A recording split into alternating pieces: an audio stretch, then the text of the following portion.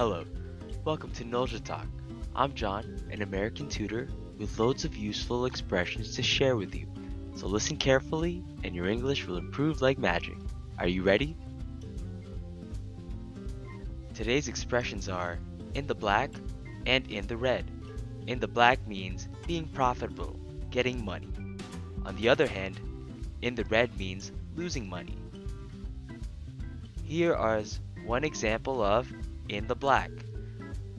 They were in the black for several years, so the lower income this year didn't bother them too much.